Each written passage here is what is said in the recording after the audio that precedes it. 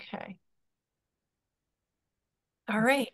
Good evening, everybody. This is the Conservation Commission's meeting for Wednesday, August 21st, 2024.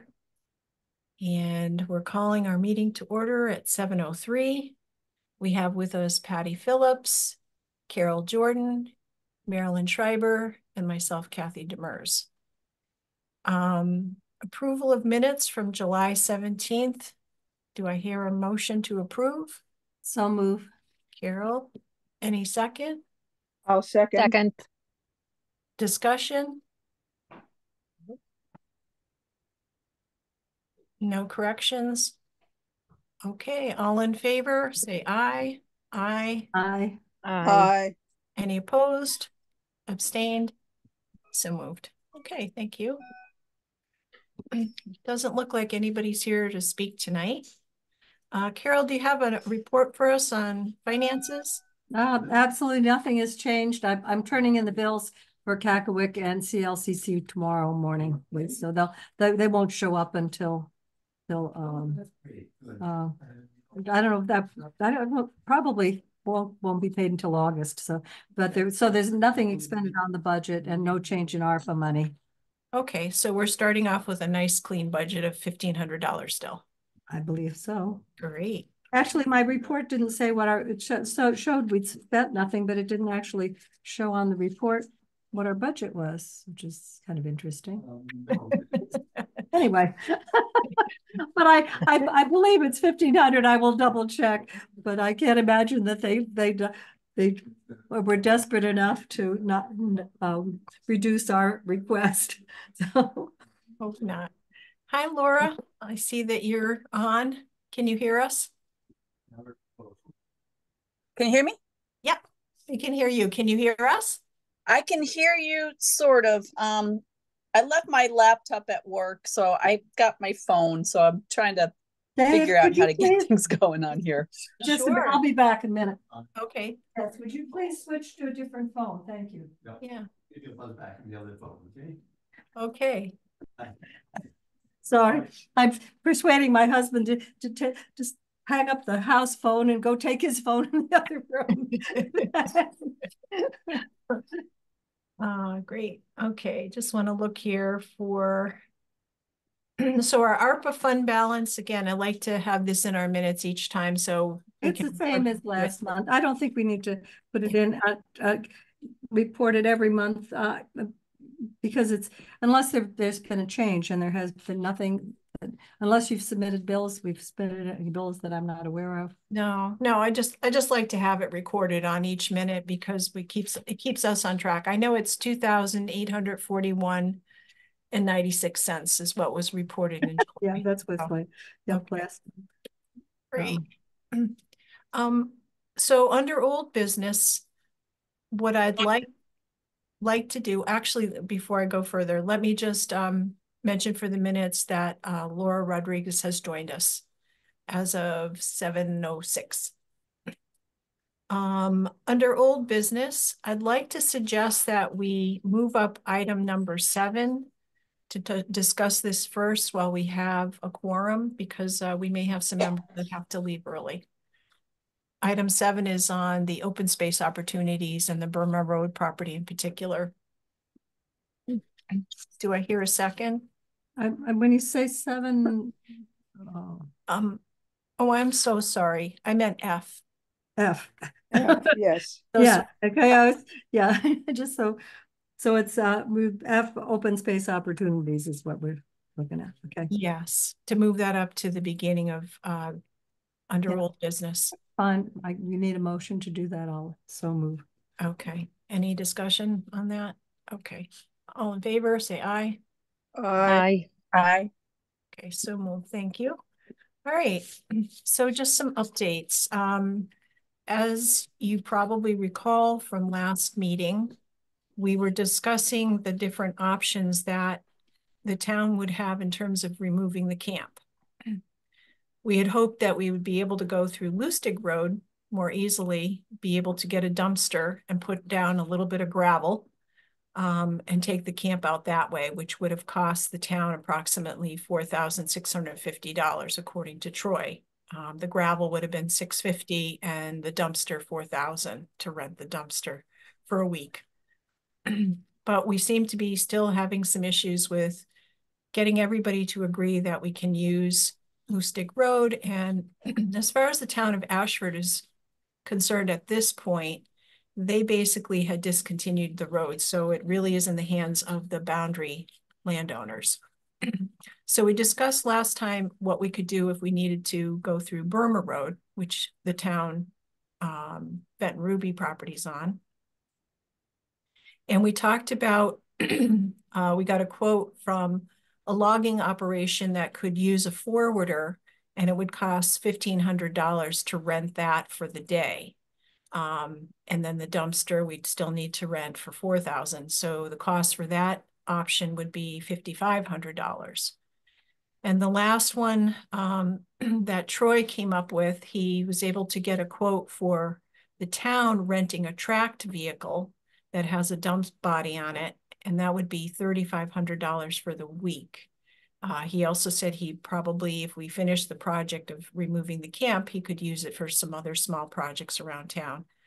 And we'd still need to get a dumpster rental as well. So the cost for that option would be $7,500. So the reason that we were trying to get all these numbers was so that we could identify what the overall cost for going forward with this purchase would be. So we could decide on what type of potential purchase price we could offer for the property. The appraisal itself, which was done in August of 2023, last almost a year ago, or a little more than a year ago, came in at $35,000, was what the market value of the property was for that appraisal. But that was considering that we had access through Lustig Road at the time. And that was what was the cost of the appraisals, Kathy? I forgot. The appraisal cost the town $1,700, and that was using open space funds that was agreed to at town meeting. That's right. Yeah. Yeah. So the other thing we have to consider would be what would be the legal fees for purchasing the property. Just rough estimates based on costs from other legal work that we've had done on open space purchases. A title search might cost, $2,000, depending on how involved it becomes. A purchase and sales agreement, I believe the last time we had it done was about $1,800 to have the attorneys write it up between the two parties and, make sure everything was done correctly. So there could also be some additional costs for title insurance, closing, legal fees for the closing. So I have a rough estimate of about $6,000 in potential legal fees that it could cost out of the open space fund to do this purchase.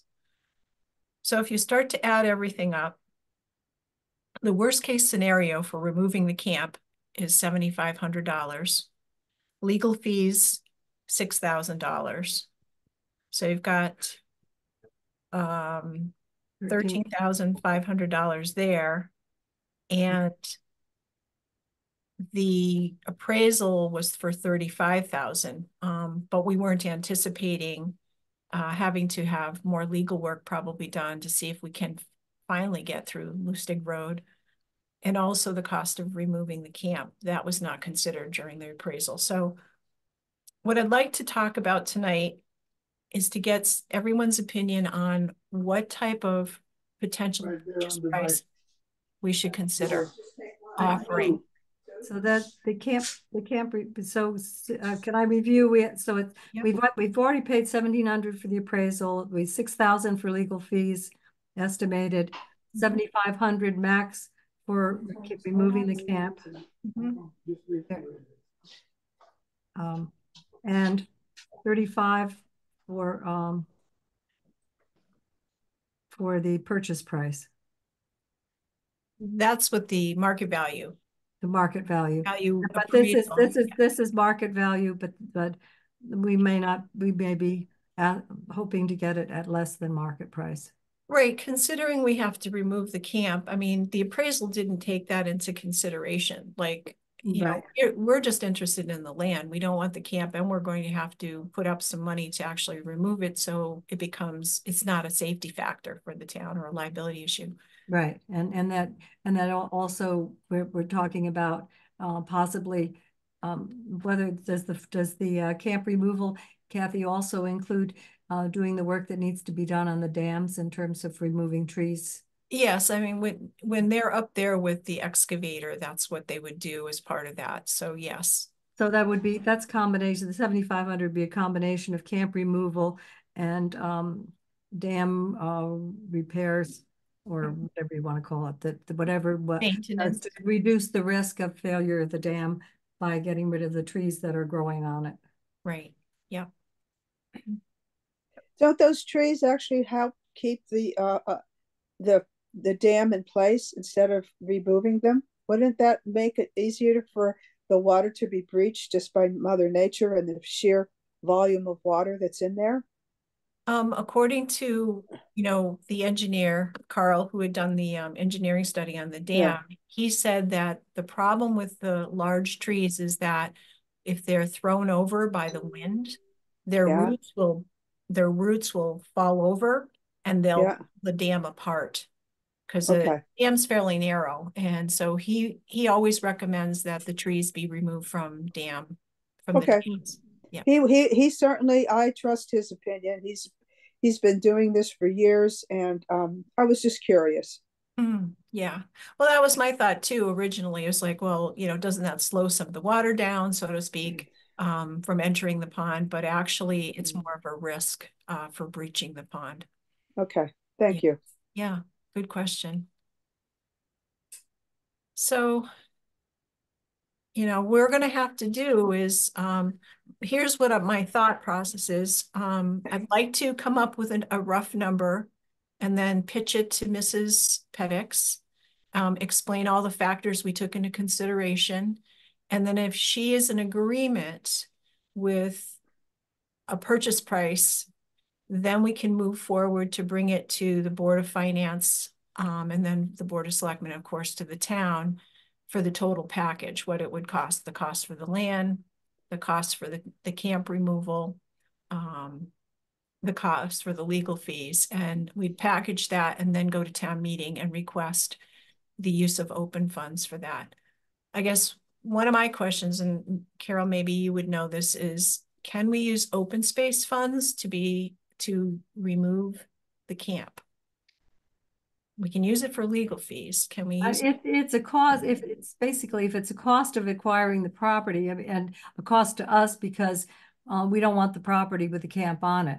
And so if you add all of that up, the appraisal, legal fee, estimated legal fees, removal of the camp, that comes to 15,200. So if the appraisal for the purchase price, if you subtract that from the appraised value of the property, and we need to have take care of all of those costs, then you're looking at more like 20,000. Mm-hmm. We normally, when we buy a property, though, we don't necessarily deduct the cost of the legal fees, because that's kind of one thing that If you take out but it's still say 9, drop it off like 9,000 or 10,000, something like that, because you're right, the legal fees we'd have to do anyway, and the appraisal is not legally required because we're not going to apply for a grant for this, but it's still there still would be a cost to us. So but the removal of the camp, that definitely is something as a cost that would not normally be incurred as part of the deal. Right. So we're looking at reducing the price by the purchase price by the estimated cost, I would think, of the expense of removing the camp. That's what I was thinking. And protecting the dam. So that would take us down from 3,500 to 28,500. Let me do my calculator here. 27,500. So 75,000, excuse me, 7,500. 27. No, wait, wait, am I doing this right? Okay. 35,000. 35 minus 7,700 is 27,500 Right. coming up with. Yeah. So that would be the maximum. If so, what you're saying, Carol, that should be the maximum of what we could offer Mrs. Pettix, or we would recommend offering Mrs. Pettix. Yeah. I think that's because that's not a we don't really want to accept the property with the camp on it.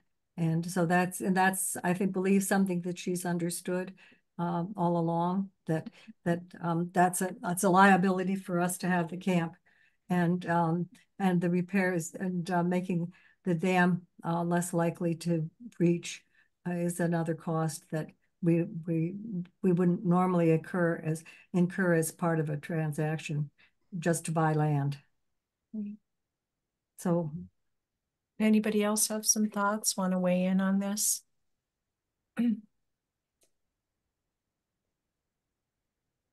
Any questions that anybody might have? So the intent of owning this is to make it attached to the park up that way. Right. Do we feel as though the public will want to go that far to add on to a hike? Because it is, if we're not sure that the public is going to enjoy this parcel, that's a lot of money to spend without knowing what the foot traffic will be there.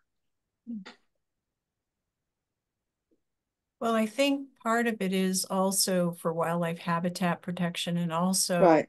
it's to protect any future development, although it might be very challenging for somebody in the future to develop it. If they developed that parcel, it would be kind of an irritation, I think, for the park because of the road coming in. Right. If Lustig got opened up, in particular, if that person did have a right of way, we could see a lot of, vehicle traffic in that area. Right.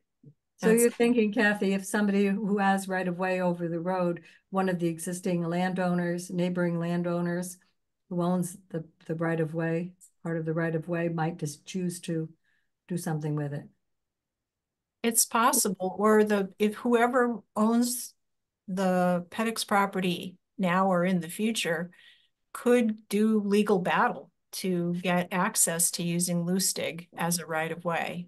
And then if they legally are able to do that, which, we don't know as from a town standpoint if we're going to be able to do that or not, but somebody in the future could try to do that. And if they did have legal grounds to it and they left that open as a, right of way, we could have vehicle traffic, up in that part of Fenton Ruby.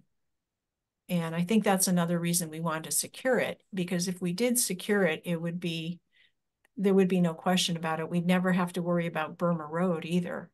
Somebody challenging the use of Burma Road to access it. Because the town of Wellington has not legally discontinued that portion of Burma Road. They only discontinued the piece above where that steep area above after the road to the Topilkas goes off. Yeah. I mean, it hasn't been maintained for many, many years, but we haven't legally discontinued it. There's different ways of abandoning, if you will, a road.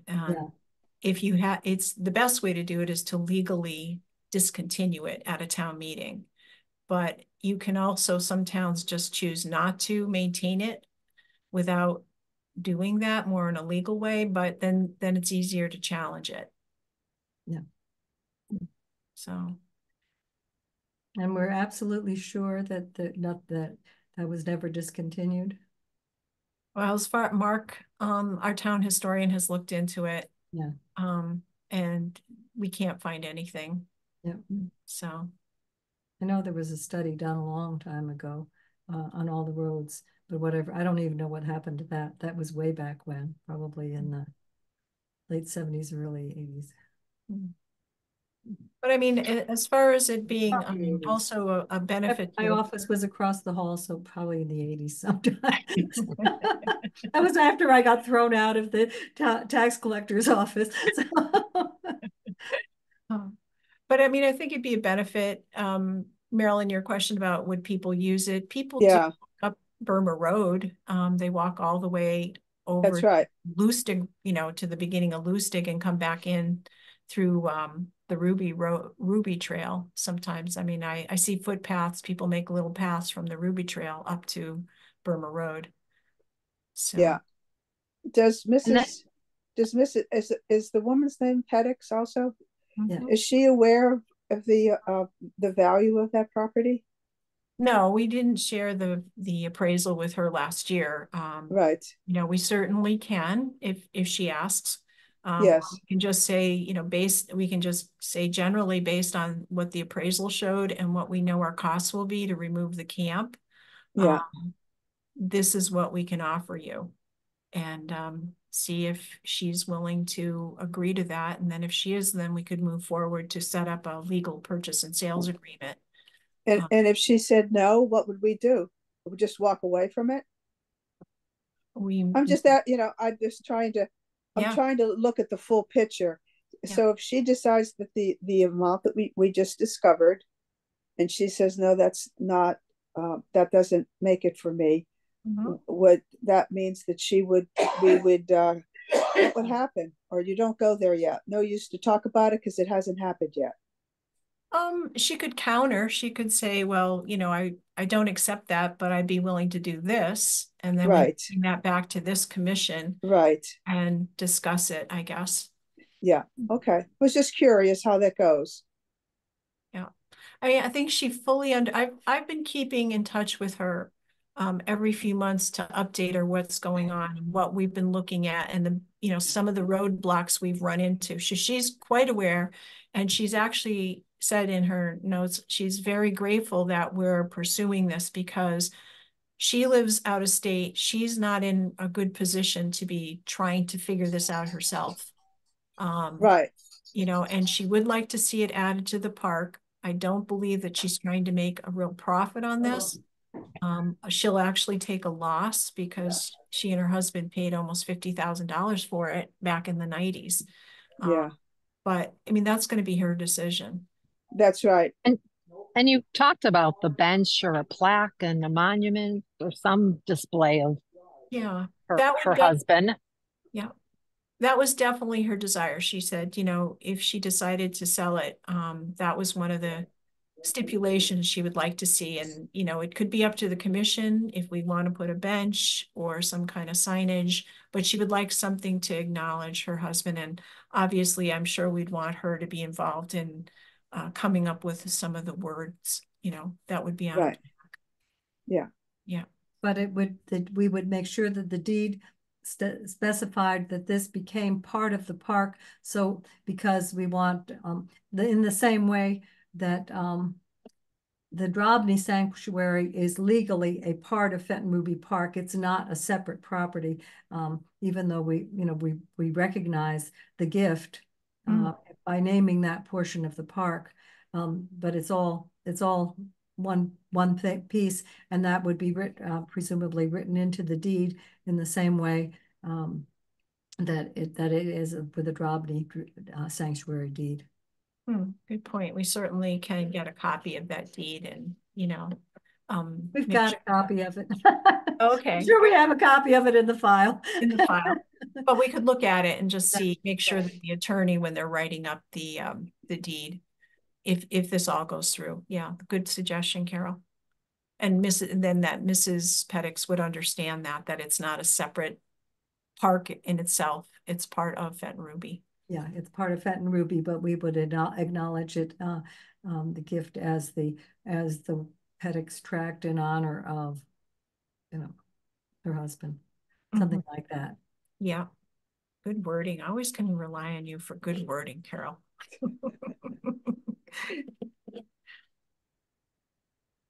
Any other comments or how do people feel about me just having a very informal conversation with her, and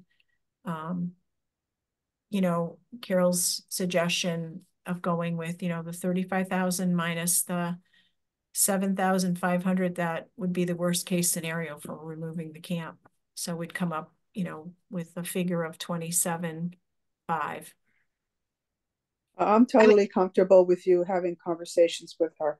I think it's a valuable for this woman to know what's going on, because it means a lot to her. Right. And also, if she's kept involved, you'll be able to get a true sense of whether she wants to continue after you tell her the cost that we're going to have to, right, shell out to create the property ready. And wouldn't she, I mean, it sounds like you've been having so much great dialogue with her that she would say, yes, that's fine. I mean, she wouldn't let us go ahead with spending all that money and then say, nope. I mean, are you going to give her a sense of how much we're going to need to spend or not? Yeah, and you could, I mean, you certainly can mention that we will be incurring other costs for yes. fees, and we've incurred the cost of the appraisal and as well. And I think in just being realistic, her options are not many. Right. Because whoever who's going to want to acquire a property when they don't have guaranteed, they're going to have a big hassle over whether they could access the property. If they wanted to build on it, would they be able to get the power company to run a line in again, because they took that line out years ago. So it's a difficult piece of property to market. And I doubt that she would be able to find somebody who would want to, I'm just trying to be realistic when somebody's looking to buy a nice piece of property, and you know, they can find plenty of other open space parcels around that would be less complicated and would have better access and not have the issues that are associated with this property. So it's not like she has a lot of options, I don't think. So that puts us in, I think, in a little bit easier bargaining situation.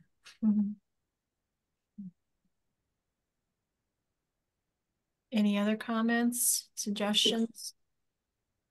I think you've done it, Kathy. The conversations you've been having with her, it sounds like you and her being pretty candid with each other, and you'll have a sense from her what direction she's going in today or in a month from now. I don't know. I'm not too worried of it not happening. Is anyone else? Oh, no, and of course she understands, or be made to understand, that this is all contingent upon the obtaining the consent of the town of Wellington to purchase the property. And right. So that's it's all hinges on approval of funding as well. Kathy, do we have enough photographs of that place to add to the discussion when it has to go to town meeting? Or is it better to not go that route? Oh, I think, you know, we could certainly get some photographs of it to put up. I mean, I have some photographs, but most of them that I've taken are mostly of the camp property and the dam and such. But we certainly could take some pictures, you know, that would be presented at town meeting. Yeah, I can remember when we were acquiring the Fenton Ruby property. Oh, go ahead, sorry. Oh, go ahead. Go ahead, Pat. And I know we created like a fact sheet, and it was like 10 bullet items that drew people's attention. We used it at meetings, we posted it places. Very simple fact sheet about how important this property is and how we don't get many offers of a budding property. I mean, there's just, I mean, I think we could all think of a couple bullet points on that fact sheet tonight. You know what I mean? And that could be something that the public at some point would see. We just need to get it out there once it becomes. So I agree with you, Marilyn. Do people really want it? But that's our job. That's our job is to give them the full knowledge that we have, and not keep it. We don't want to keep anything from the public, because, you know, there's people out there that have different views on things, and The more Yep. open and opaque you are, I think the better it is. I agree. Yeah. I was going to say there's photos in the appraisal. Would those be all right to use? Because those are very good of the whole property. The other thing I was wondering, when you all were talking, I think I'm in agreement with all of you on the plan. But in the process, she would agree informally to a price, or would it be more of a formal agreement and then it goes to town meeting, and all of that would be resolved before we'd actually spend the money to remove the camp, right? I mean, we would actually own the property Right, before spending the money. correct, Right. So it's not like we would invest money removing the camp and then she says no, right? So it's the investment would be in the legal fees through that process of purchasing it. Right. In the past, if I remember this correctly, the steps that we've taken is, we've negotiated a price. We've gone to the Board of Finance to be able to get purchase, to pay for a purchase and sales agreement. And then the purchase and sales agreement is contingent upon the town approving the expenditure. But if she's informally agreeing to this, we could take the whole package to the town and then put the purchase and sales agreement together. That's another way we could do it. If she's agreeable to a price, we could take the whole package, say to the town, this is the purchase price for the land. This is what we believe it's going to cost to remove the camp. This is what we think the legal fees will be. And then we ask the town to approve an expenditure up to, say, for example, like $40,000 from the open space fund to pay for all of those things. So that's one way to do it. So that sounds to me like that would be the better way, because like another way, would we need to go to town meeting twice? We would. Yeah. So going to town meeting once, I think, is always better than twice, because if they say yes to the first town meeting and then they say no on the second town meeting, which has happened with funding things, then where are you? Right. And the other thing is, in addition to photographs, map is very important, because that was very key when we acquired the second Talmadge property, was to show how it related to the existing open space around it. And that visual, I think, is probably just as important as photographs in convincing people it's an important acquisition because of its location and the way it abuts the park. So they can actually see, visualize what they're getting, where it is, and all of that. So.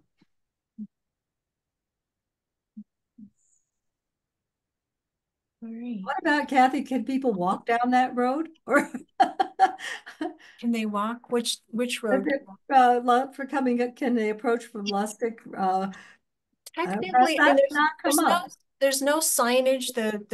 The people that are living on the bounds of it right now, I mean, it was kind of news to them that they were kind of in control of that this year. I mean, they didn't know that the town had discontinued it formally, and that it technically kind of reverted back to them, to people that have that right of way. So they haven't chosen to put up any signs, and there are people that do walk through there. And I've walked through there. Yeah, they seem to be okay with it right now, as long as there's not, ATVs or vehicles trying to come down. And that's why they wanted the trees to stay there, because it was keeping people from going down with vehicles. Absolutely, the trees that are across, are across there for a reason, because they don't want people, vehicles, and we don't want vehicular traffic through there either, or bikes or ATVs or any of that stuff. So that would suit us just fine. But I just might be worth just asking, because for a pedestrian, as long as the owner on one side of the road, there, as I understand it, there are owners on both sides of the road. As long as one of those owners was willing to have people use that as a footpath, then I don't think we'd have any problems, because you don't need the full width. It doesn't involve noise and distractions and as much likelihood of people leaving trash around or any of that kind of thing. Right. So we might be able to work that. Possibly. Right. I mean, we do have access in the sense that once we secure that property, even now, we can just make a little side trail from the Ruby Trail too, that people can come down, get on the Ruby Trail, you know, a more formal trail, because there are people doing that now. And then they can, from the Ruby, they can go anywhere. Yeah. So. Yep. All right, so if you're comfortable with that, do we need to have a formal motion that Conservation Commission to informally discuss purchase price with the landowner? Yeah, I moved to authorize Kathy to under negotiations with Laura Pettix for possible purchase of her property on that adjoins Fenton Ruby Park off of Ruby Road. A second. Who's that, Patty? Laura. Laura. Laura, okay, thank you. Okay, let me just write this down so I have it. And I agree too. Okay, any more discussion? Again, what I plan to do is I'll talk to Mrs. Pettix. I'll make her aware of all the, you know, the appraisal, all the costs involved, and that commission, this is what we would recommend that to the town, that we could pay up to $27,500 for the property. That's the maximum that the town could pay for this property, because we have other costs involved. And that it's contingent upon consent from the town. Approval of the funding by the town. Right. Okay. Okay. Any more discussion? Okay, all in favor, say aye. Aye. Any any opposition? Any abstains? Nope. So moved. Thank you. All right. Well, we're still on open space opportunities. Just a quick note on the historic parcel on Jared Sparks Road.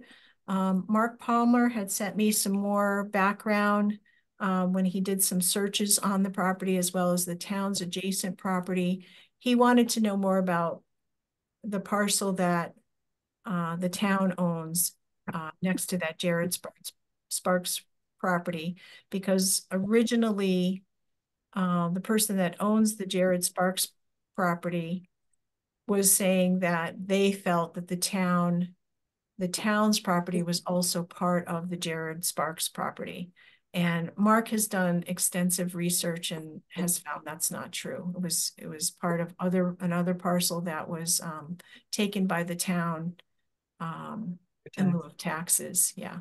So, and I have not heard from the landowner. I had called her a couple months ago, and she said that she was interested, but that she wanted to talk to her family, and I haven't heard back. I'll probably give her a call again in October or November, once the summer's kind of over and things are back to kind of normal swing for a lot of folks. So. All right, let's go back then. On old business, we'll go to A, support for farmland protection. Any updates from anyone? Nope, I've been working on other stuff. Okay, and Jackie's not here tonight, so we'll just table that. Collaborative organizational news and communication. We had discussed that Park and Rec would like to do a hike in collaboration with our commission sometime this fall.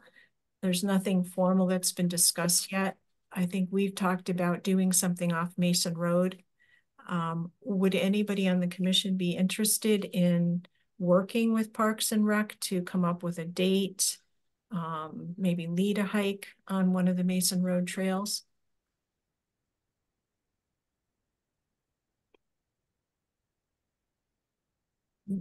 Well, if anybody has an interest, you know, we have some other projects coming up this fall. We're going to be having to work on the bridge for the Boy Scout Bridge. That's another weekend that we'll be working on something. If there's nobody interested from the commission on leading the hike or getting more involved in this, I'm going to probably recommend that we cancel that till next year. So you can give it some thought if anybody's interested in doing it. It's not a lot of work, you know, contacting somebody from Park and Rec, James Callaghan, and just coming up with a date, and then we can do a little bit of advertising. The commission can do that pretty easily, and then somebody just showing up on that day to probably leave, you know, 3 to 5 people on a hike, because we don't get lots of people. Yeah, I think that the turnout for Nora's hike was somewhat disappointing. So, you know, that's that it's not a lot of work, but it is a commitment, and we don't have a good track record in terms of drawing a lot of people. So that kiosk on Burma Road, we don't post much on that, do we? And Mason, on Burma, right at the Fenton Ruby parking lot. Oh, well, depends if we have something going on. Okay, because there's so many people in that park. You know what I mean? Walking. I just see so many people. So I'm always surprised that they're not at some of the events. And maybe I just haven't looked at the kiosk enough to see the changes posted. And people just aren't aware of the properties on Mason Road in the same way. I don't know, we still have, we put up a sign and say, hike our other properties and you know, how to get to them. But I don't know if that's had any effect either. Well, Nora's hike event was posted at Fenton Ruby. I put it up in the kiosk. Okay. And it was it was well advertised. It was on the town's website. It was on the library's website, Facebook page. It was posted in the library. It was posted. I knew that. Yeah, I remember that. So but I was just thinking the kiosk. Because there are plenty of people hiking there, but they're not getting it. Stop to read. They're not going 4 miles down the road to see our other properties. Basically what it amounts to, because they're, you know, because our park is so beautiful, why should they want to go elsewhere? But yeah, I don't know. I think it's unfortunate because it's a very different area, and there are some beautiful sections, particularly the Hemlock area along the river. I know. Yeah. Talmadge is an incredibly nice, and we have people from out of town. Brandon Ross, some friends that we know of who are involved with Joshua's Trust, who say it's one of their favorite trails to come and walk the trail on the Talmadge property, and it's gorgeous. But it would be nice if we could somehow get people to try it someplace a little bit different and different perspective, and beautiful in its own right. Park and Rec, even on their website, has information about the Mason Road trails as well. I mean, they're really good about posting that, and they've put it in the Wellington Wire, besides the information that we've put out about all of the town's trails on the Wellington Wire. I mean, I think in general, when you have an event, people are just very busy. Kids are involved in lots of things today, and there's a lot of choice, you know, in the area too for hiking. So yeah, I know. Kathy, have we posted a map of the trails, the Mason Road trails on the library bulletin board? Maybe if people saw a map, that might on the library bulletin board. I don't think so. Certainly we could do that. You know, at some of the other places, you know, maybe at the town. If there's a place at the town office building, I can't think. I'm just trying to think where there would be some ability, because if people could actually see a trail map, then, you know, that might, who knows? We've got these beautiful trail maps, might as well use them. It's nice to have somebody that can do that kind of thing for us. Jackie does a great job with that stuff. Yeah, we're fortunate to have somebody who has that experience and skill. Okay, let's see.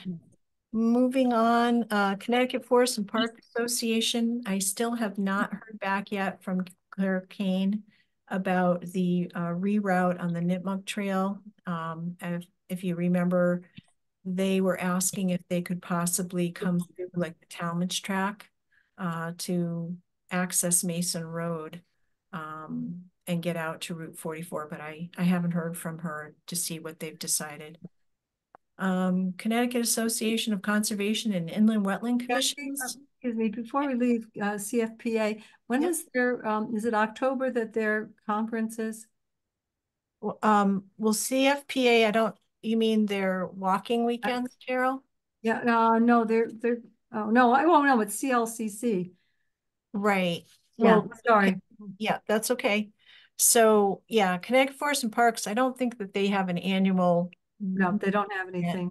But they do the walking weekend, and we've participated in that before where we advertise. It's usually in October, no, excuse me, it's usually in June. They have their walking weekend, and we've participated in the past where we've been on their website, but not lately. And when they have those big weekends, it's very difficult to attract people because there are so many things going on that we tend not to get large crowds anyway. Right. So maybe we're better off doing things on different dates from Walktober or whatever those dates, special dates are. Yeah, Walktober I think is Last Green Valley. Last Green Valley, but we've done that. Have the same issues with that too because of competition with other. There's so many places, nice places to, as you say, to do things, to hike and canoe and kayak and whatever. Yeah, and all within the same time frame. And Joshua's Track is, holds weekend events and things too. They advertise that on their website and to their members. Patty, you're part of another group that does a lot of hiking. So there is a lot going on. It's people, if people want to hike, there's lots of options. Laura, did you want to say something? No, I'm good. Okay. I saw your name light up. I'd like to ask the question. Yeah. How is the dam holding against the Boy Scout bridge nowadays? Because there was a point there where we were talking about getting a beaver specialist in. Mm-hmm. Did that has that happened, or we're just waiting for a time to look at that at some other point? I it's think stabilized. Yeah. It's stabilized now. Yeah. Even with all the recent, I wondered about with all the recent rains and the torrential downpours we've been having, what effect that's had. Patty, I've been in Brooklyn for a week, so I don't know these last few storms, but it's definitely stabilized. There isn't any rising. I think. I don't think it's changed. Okay, that's good to know. We have a little bypass around that one wet area. So, as long as if that's holding up okay, I think we don't have to worry about trying to trap beaver or anything at this point. If we can avoid that, it would be really nice because that would be extremely costly as well. And probably not a long-term solution either, because a new group of beavers would just move back in. And honestly, so contrary to what Clark Ruby would want, right? Animal wildlife preserve. Absolutely. Yeah, they're part of a part of nature, and that's what they do. So yeah, everybody's got to eat, good. Looks good. So, Connecticut Association of Conservation and Inland Wetland Commissions, CACIWC, their annual conference is going to be on Saturday, November 16th in Bristol. And if people are interested, the commission can pay for your entry fee. So if you're interested, just go on the CACIWC website and you can look at what's going on, what speakers. I mean, usually it's a great event. So maybe that's what I was thinking of. I remember you're sending something out. I've forgotten which organization it was. Oh, okay. Yeah, Kakiewicz. And I can send out, I think they hadn't gotten their whole schedule together. It was kind of just an announcement, save the date. But I do believe they're more cemented with what the day will look like. But they usually have great speakers and a really nice turnout. Yeah, So, and so if you want to, if you're interested in doing something like that, Huh. if just fill out, make a copy of your registration form, and get it to us, then we'll submit it for reimbursement. Like our copy. Where is it again being held? Bristol. Bristol. Bristol, sorry. Okay, Bristol. Yeah, I ran into somebody from that board on a trail in Manchester, the Hockenham Trails, and he was speaking very highly of it. It's interesting. Yeah. Sounded like a nice event. And then CROG, Capital Region Council of Government, has their draft plan of conservation and development on their website. It's 300 pages long. Wow. And they're looking for written or oral comments. Written comments are due by September 10th. Public hearing is on September 19th if you wanted to go to or go online to the public hearing and make comments about it. I did have a chance to go through some of it. I haven't finished yet, but I did find some issues with some of their mapping. They were mapping our open space as institutional areas rather than open space areas. It looks like they may have had an issue with the color of the mapping. They may have just identified those properties incorrectly. So I will be sure to put that in writing to them and make a note to our land use office too, because I know that Mike D'Amato is, involved with CROG. So. And I know unless things have changed there, the open space map is not accurate and it's not, because the parcels that are shown on there were sort of hand drawn before we had aerial mapping. And I don't think anything's been done to to align the state park parcels in town with the actual parcels on the GIS parcel map. So that makes it a little bit difficult. If you want to look at what we've got in Wellington, it's the map is all weird. The records that Deep had on our properties were absolutely unbelievably inadequate and inaccurate, because a lot of these transactions happened, many years ago, before there was consistent mapping and that kind of thing. So, then they're missing information on various parcels, because if you try and align our map with their map, you can't do it because a lot of those parcels are just not appropriately defined on the map, unless that's changed. I doubt it. So if anybody has time and you want to review some sections of CROG, particularly about natural resource protection and open space, I mean, I would encourage you just to give it a quick look. It's a very interesting plan, lots and lots of beautiful pictures and little sidebars and things. I mean, it's a relatively fast read because it's not all text, but it's something that we're a member of, the town of Wellington's a member of. And so, we certainly want to make sure that any information that is indicative of what we're up to is correct. So. And I believe it also includes a lot of things that they have urban areas that are within the CROG region. There are a lot of things sections in there that pertain to things like public transportation and that kind of thing that don't really apply to us. So when you talk about 300 pages, a lot of it will cover things that aren't really relevant to our town. Right. Because a lot of the towns that are in that COG are more urban than suburban. So, okay, properties management, Fenton Ruby, a couple quick things. Bob did go up to the Waigo Trail and took out cut up a very large tree that had crossed the trail. Jackie did check on the cost for a black silage tarp that could possibly cover that Japanese stiltgrass that we found out by the old logging landing. And it would be $360 for a 100 by 50 feet black silage tarp, which is a lot of money. Kathy, yeah. could we take that from the ARPA money? That's a good question, Carol. I mean, the ARPA money was more targeted for building materials, but for trail maintenance,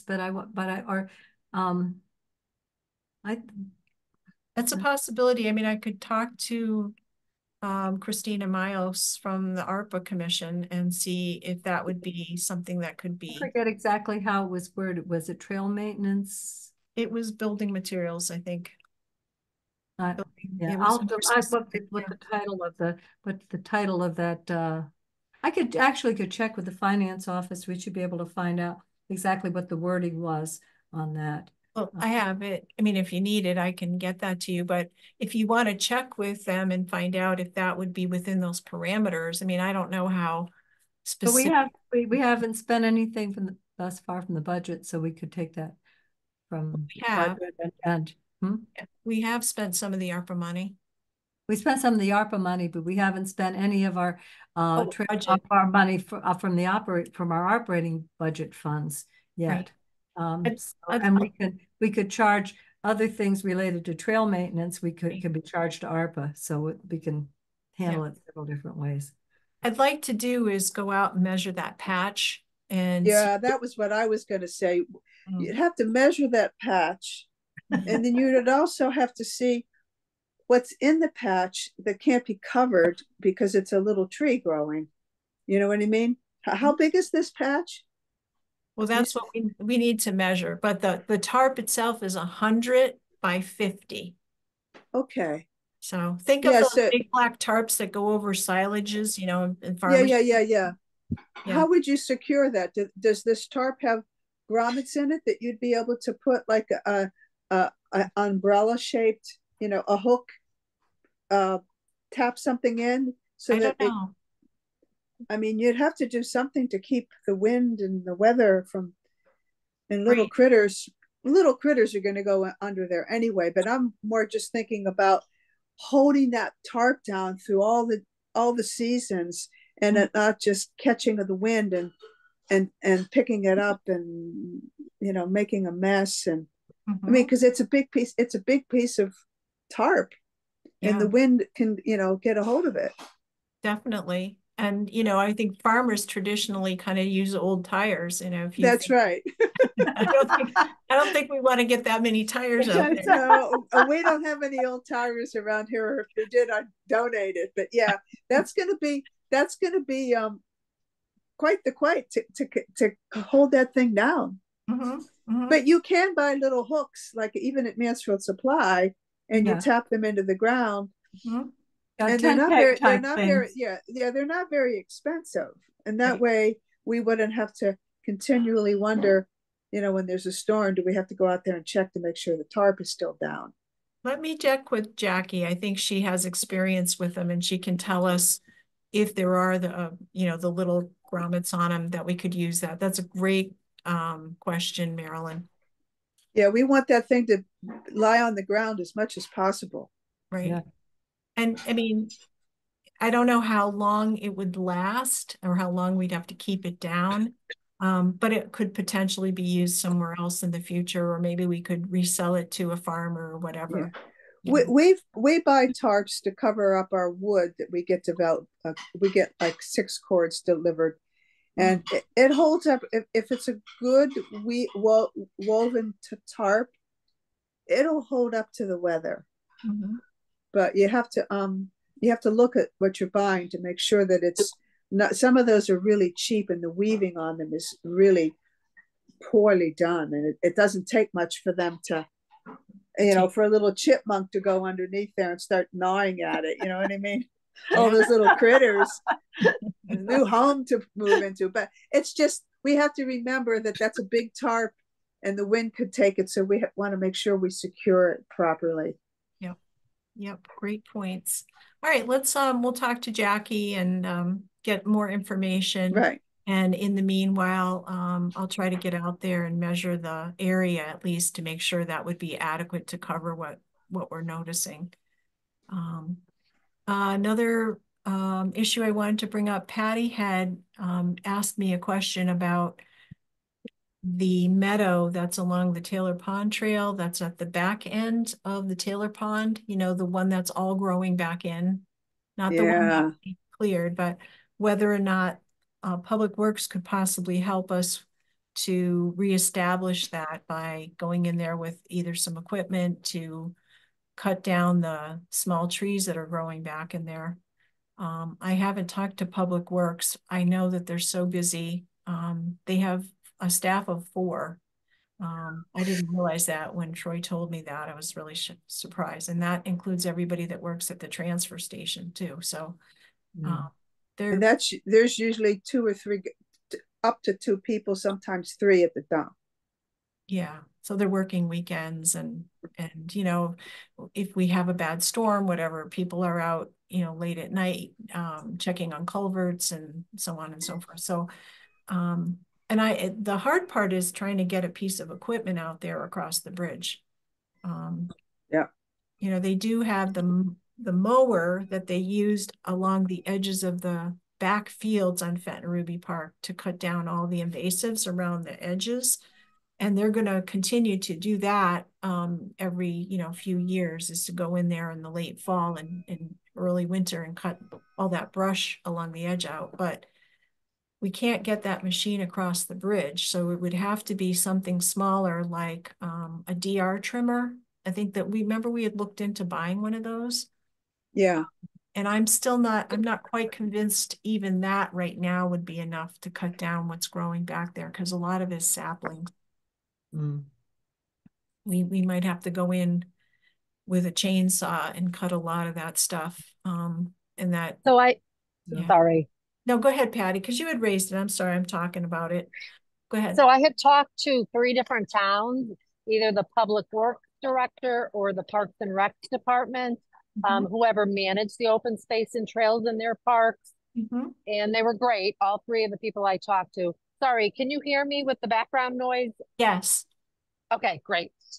So it seemed like the consensus is all the towns, they get the calls directly, not through a commission like we do necessarily, when there's a tree down or when there's a problem with a trail. All 3 of the towns get it. Their employees get it. They kind of queue it up and decide when to address it, but that's what they do. And they also were saying 2 of the towns never would ordain volunteers using chainsaws on their property. It's too huge a liability. Yeah. They would never do it.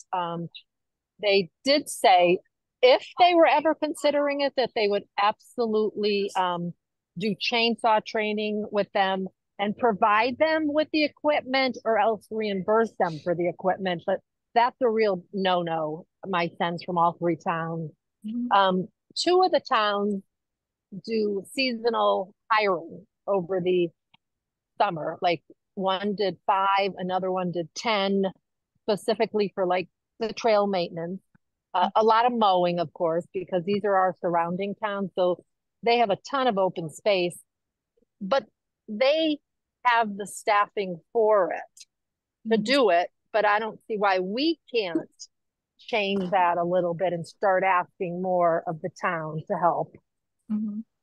So I thought it was really interesting talking to all 3 of them. They were a great help. And they do oversee it. Vernon has the Greenways group, which is very involved. They've got like 100 volunteers, and that's the only volunteer group that I heard on all 3 of the towns. So the towns do a lot more than they do in Willington. And I'm sorry we don't have enough people, but I mean, it seems like it might need to be addressed. Like we've said in the past, we're all getting older. Mm-hmm. Sure. What towns were they, Patty? Vernon? Vernon, Mansfield, and Tolland. Okay. Well, thank you for doing all that research. Wow. Yeah, it was good. It was good to hear. I mean, it's interesting. Some of them completely understand the predicament of maintaining all this property. But yeah, they hire summer help, two of them, a fair amount. Mm-hmm. But the They're need is all much bigger. larger towns and much more affluent than we are. So Yeah, no, no, factor. not debating that, but the whole relying so much on with liability issues Yeah, on the that's a very good volunteers. point. And they also said they get the calls across the board. Like I know, Kathy, it seems like you get a fair amount of calls. Maybe, I don't know. That's the Yeah, this, towns should be receiving the calls.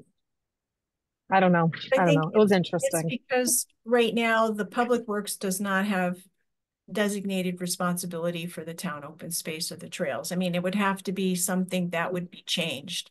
The Park and Recs Department and or Public Works would have to become involved, you know, would have to be designated. Exactly. And that's what I feel like going forward, we should start discussing, maybe making that transition to some degree. Mm-hmm. Because we do so much great work, like the field we cleared, what, 2 years ago? We lost it, you know? I mean, the one behind Michael Bolstridge's bench on Taylor Pond, I don't think that's recoverable. Well, And then not the without other, a lot of work, right? yeah. And we don't want to lose the other one, you know, where you and Chris, Kathy cleared out that big, beautiful pine tree and you got all the vines off of it. Yeah, yeah. That field's really growing in again. Mhm. Well, So now the town of Tolland, you know, you're telling me, I must say this because I know that they have their own volunteer corps that does their trail maintenance. I don't think it's their Public Works Department because I've spoken no, to right, Stuart. right. Yeah. But they get the calls and they go in and do the trees, specifically Talland. Like none of the they don't want to know much about anybody using chainsaws.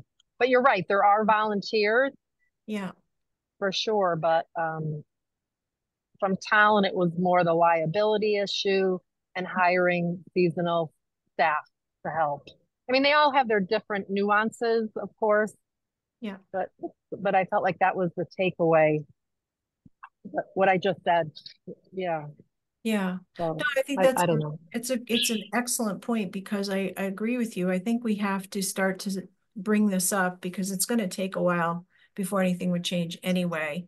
But start to bring this up maybe in conversation with the Board of Selectmen and having them consider how they want to address it with Park and Rec and Public Works over time. Because the Conservation Commission can't continue to be the hands-on resource for taking care of all the trails. It's just not a viable option for the future. We don't have the same number of people on the commission that can do the work, but also we don't have the same number of volunteers that turn out to do the work either. And the other thing Yeah, I think it's a good discussion to start. Yeah. They perhaps raising the issue of hiring, of seasonal hiring, would be something that would be less expensive, and it would be treated differently than having, you know, somebody on the payroll all the time. Yeah, one town hired 5 and one hired 9, and they said usually it's college students who are really interested in it, and they have the same college students and coming back, and then when they do come back, they get $1 more an hour. So they're pretty creative in trying to get those same seasonal workers, the college students, and they've been successful. Mm-hmm. Yeah. Joshua's Trust gets a lot of that from the College of Ag.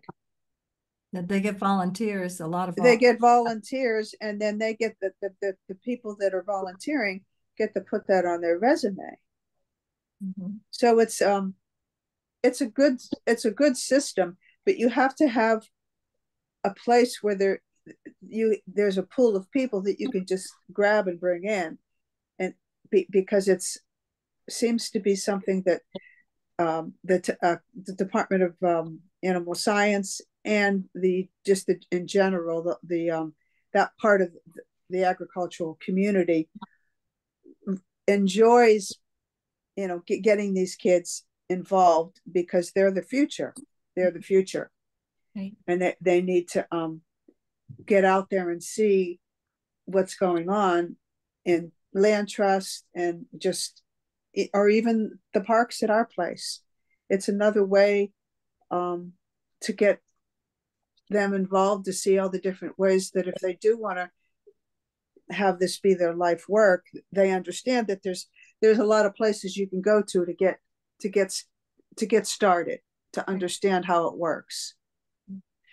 One of the issues with volunteers is you usually need a volunteer coordinator, and that, the land trusts do have volunteer coordinators. We, don't do that. We had looked for a steward, a main steward, if you will, to be the go-to person for all of our trail stewards, and nobody offered to do that. We did advertise that in the Wellington Wire. We've posted it at the Mason Road trails and the Fenton Ruby Park trails. And, even just getting trail stewards to do one trail.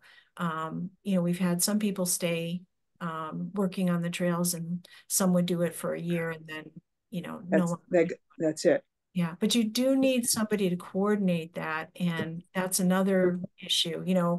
Should that be Park and Recs or Public Works, who have paid staff, rather than a commission that, we're trying to volunteer to do what we can as it is, never mind, right, coordinating a bunch of volunteers. And I think we've proven we haven't been successful with volunteers. So yeah, Public Works kind of needs to hear this, and Parks and Rec. I don't know. We have pain. authority to manage the park, but it doesn't necessarily mean that we have to do everything to maintain it with commission members. That management does not necessarily involve going out and repairing the bridges and taking care of the events and all of that. It's should be more supervisory and less hands-on.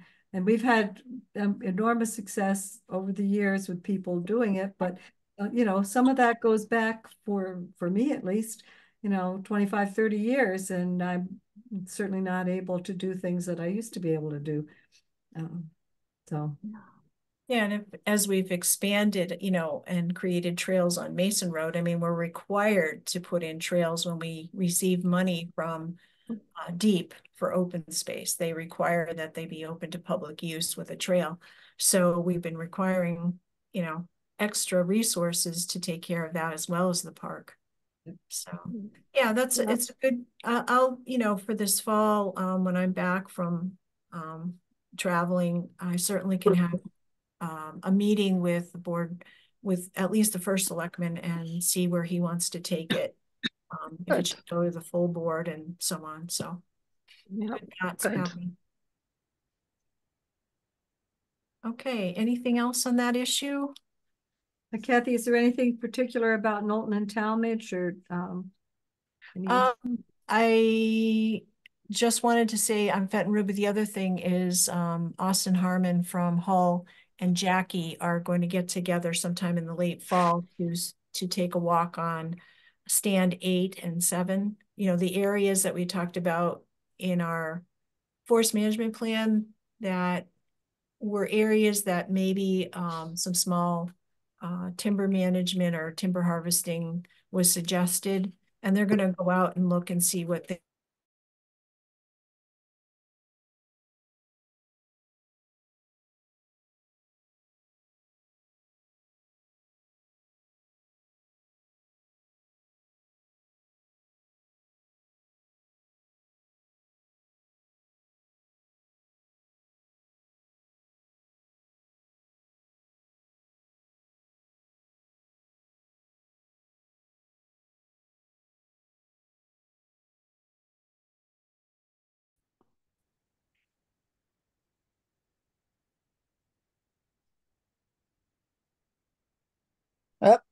I see Carol. Something froze. I was having. Yeah, everything was frozen for me too. I was like, should I leave? And then you came back. So I'm here. I don't know. Anybody else there? I'm here. You just can't see me. I look like a domino. all right, everybody's coming up. You're missing Patty still. I've suddenly lost all of I can hear you, but I can't see any. It's the start video. Yeah. Let me just see. I'm there. I can see myself. I can see Kathy. That's okay. My phone decided I was in driving mode when I started it, and that's why I won't let me. We're all here. modern technology, wonderful. There we go. There we go. Okay. So under town development, I just wanted to mention again that the Economic Development Commission is holding their open house on Saturday, September 7th at the library from 1 to 4. I'm hoping that some of you will have an opportunity to attend. I would love to go. I have relatives coming to visit, and so I can't be there that day. What's the date, Kathy? It's September 7th. It's a Saturday.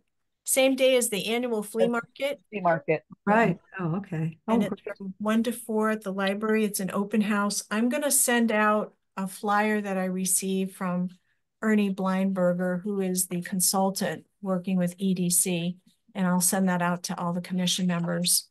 But there's going to be a lot of discussion topics. They're going to have roundtables, and they're still looking for facilitators.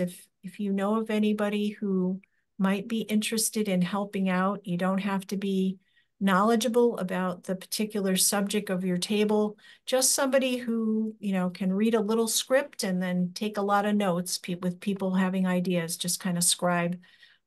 They're still looking for some facilitators. So, and let's see. Regional pollinator pathway initiatives. There's nothing new that I'm aware of. We already covered open space opportunities. Letter G, Wellington Wire. Next article's due at the end of September. Marilyn, are you still? I already sent them my article. For September? Yeah, they gave us he gave a heads up a couple of weeks ago. Oh, okay. A reminder. Okay, great. Yeah. Would you mind, just for my records, because I keep a copy of all of them, right, files, if you could send me a copy, I'd appreciate it. Okay. Thank you. What was it about? What was that one about? Winterizing a garden, I believe. This was the last one. Oh, nice. All right. Good subject for the fall. I'm gonna send kudos to Dave. Dave always comes up. He says, "Why don't you do this?" And it's like, I never thought of that. It's hard coming up with a topic. You know what I mean? That's a great idea, though. And it's hard to get places to get information sometimes. But so far, knock on wood, I've had good luck.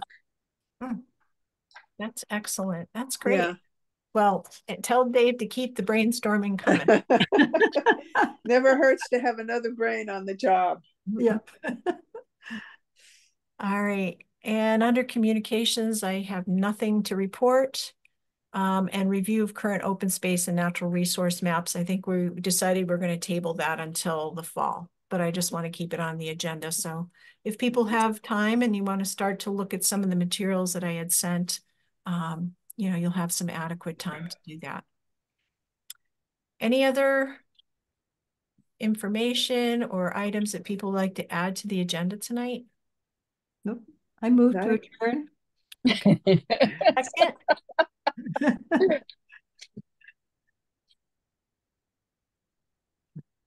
Do I hear a second? I'll second. Okay. Go ahead. Okay. All right. Thank you. All right. All in favor? Aye, aye. Aye. Okay, we're adjourned at 8:22. Thank you, everybody. Thank you. everybody. Okay. Bye-bye. Bye. Bye. Have a good month. Yeah, you too.